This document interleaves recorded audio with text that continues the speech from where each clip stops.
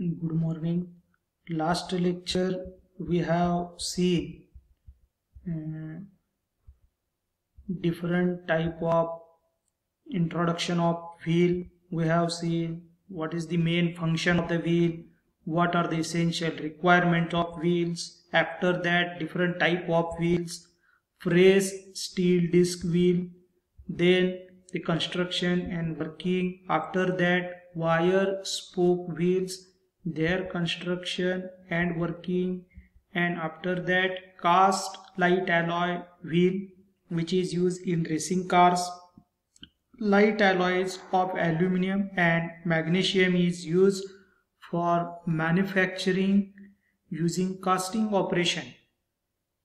These wheels are manufactured, and also the various advantages of cast alloy wheel we have seen: light in weight, it improves the heavier section, improves the stiffness and better stress distribution, and the rims with larger area results in wider tires with less diameter.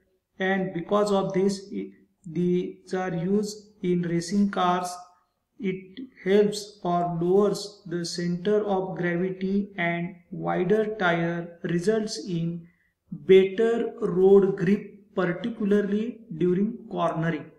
Okay, that's why this wheel is used in racing car. And more important, more heat is generated, brakes are applied during these racing cars, so that they require heat dissipation.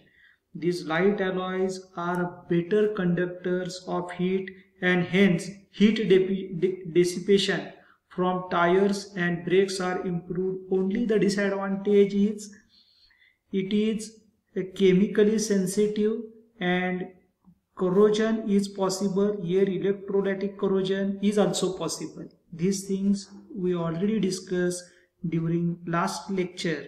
Now we are going to see the introduction to tires. In that, I am going to cover what is the function of tire, what are the requirements of good tires, and how the construction of the tire is, and what type of materials are used while manufacturing these tires.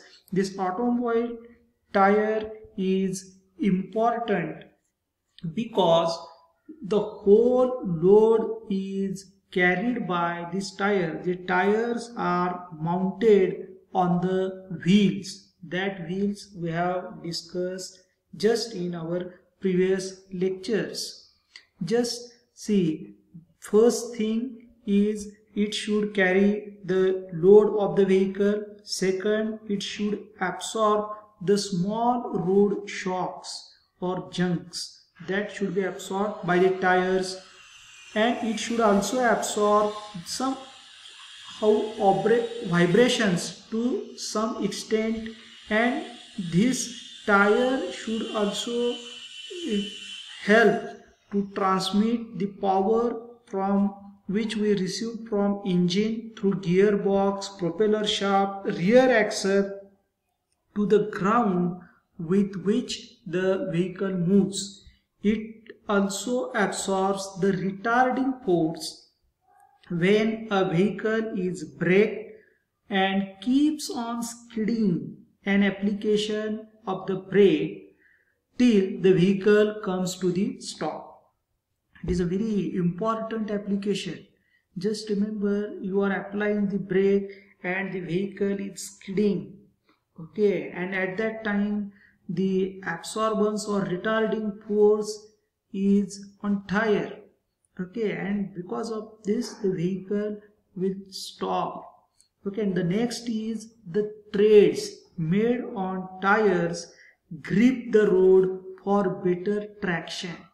Okay, this is why different types of treads we will see in the construction of the tire. What is treads? Okay, treads is the arrangement. For that purpose, there is more friction between the road and the tire.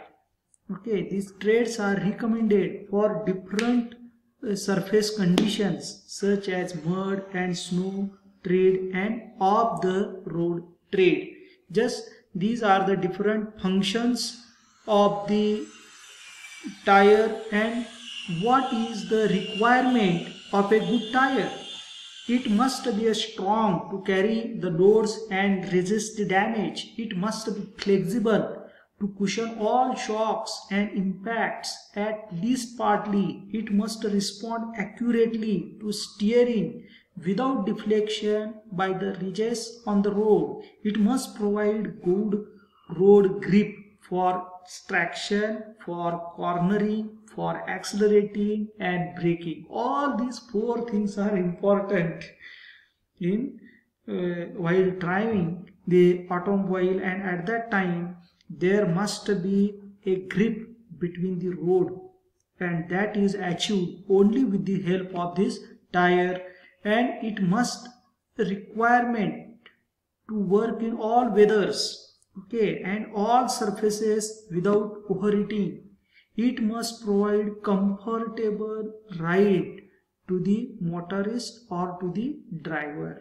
It must run quietly. It should be noise free. There should not be more noise from the tires. It should have long life.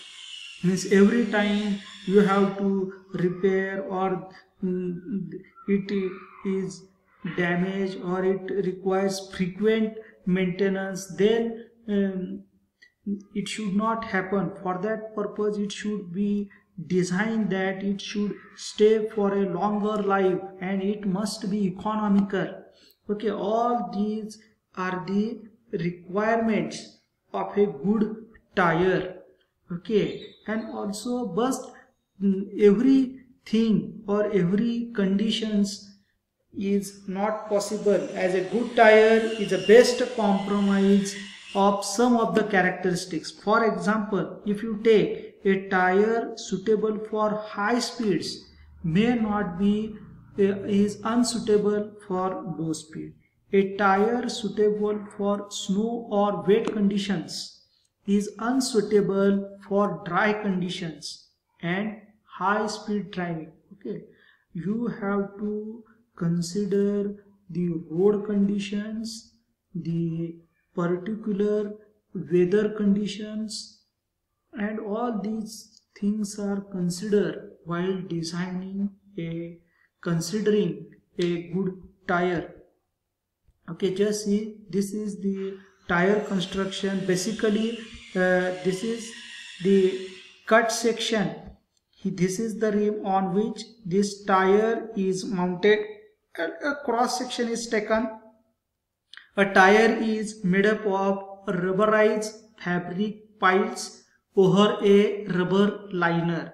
Just see what we have said, tread. This tread is there, some depth is there, so that there is friction. This type of surfaces is create a traction or friction force between road and vehicle. Okay, the edges of the piles are wrapped around a wire bead and holds a tire wheel on the rim. The fabric piles are covered. These are the covered fabric piles, and these are covered with a rubber compound tread and different rubber compound for the side walls. These are the side walls, and the tire is curved in a mold to vulcanize the parts into a single unit and form a tread design. It should be act as a single design. Okay, and the cross section is shown here in this figure. This is the 3D drawing and this is the 2D drawing. Okay, this is the rim on which the wheel is mounted. Okay, just see what are the different tire materials we are using. A tire is inflatable rubber tube fitted around the frame of a road wheel. Okay, apart from the wire rope used for bead material and Tyre uses an elastomer or fabric cord for the body and piles respectively. Okay, this Tyre material include three things: wire ropes used for a braid material, elastomer, fabric cord, and piles respectively. Okay, over the century the technology has developed and we are get a better knowledge, and for that purpose the scientists are always working for better research on the better materials so that we can easily dispose or eco-friendly environments we are expecting in Tyre materials. Just see, for many years natural rubber was used as a Tyre material, but over the time synthetic rubber material replaced the natural rubber as the elastomer. Nowadays rubber is used in tires as an elastomers and blends natural and synthetic rubbers with addition of chemicals and filler compounds to produce the desired result characteristics. Means we are using natural rubber, synthetic rubber, and as well as chemical and filler compounds to produce the desired or expected characteristics in Tyre materials.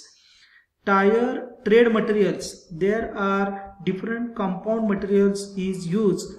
For example, hard compounds provides good wear or poor traction, soft compounds provide good traction and poor wear, and for that purpose you should able to choose a proper compounds. Okay, there is a synthetic material like this SBR, styrene butadiene rubber.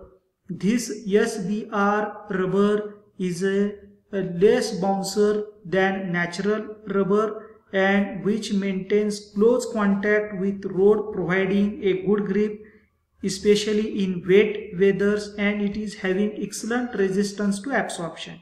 And polybutadiene, PB, in short it is called as PB, which is hard wearing and less sensitive to temperature than other synthetic, and this usually PB mixed with small quantities of SBR with natural rubbers or both.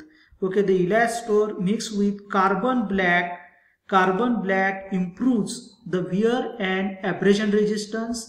If we add a sulfur, it acts as a vulcanizing agent. If we add a oil, it acts as a road holding, means the grip is more at the expense of tire wear. Okay, all these things you remember, and this is a Tyre trade materials. Once again, hard compound, low compound, SBR, PB, this SBR, PBR, synthetic compounds, and all these carbon black, oil and sulfur, which is having particular reasons.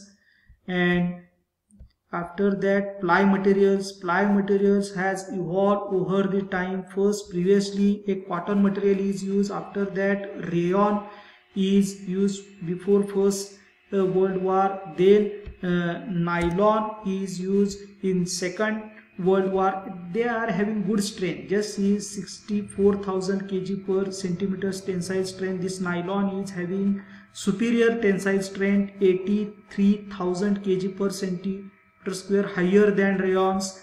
And after that, polyester tensile strength 7,000 kg per centimeter square, and fiberglass, which is more stronger, 27,000 kg per centimeter square. And materials are evolved, they are having some advantages, disadvantages, and accordingly a automobile engineer has to choose the proper material. In between 1962, these Owens and Corning developed a technique. They are using plastic for which prevents chafing, improved its use in ply materials. Okay, and all this research is going on to improve the materials. The breaker cord materials, these are nylon, fiberglass and steel cords. Okay, different materials we are using and apart from that, different types of tires are there: cross flight tire,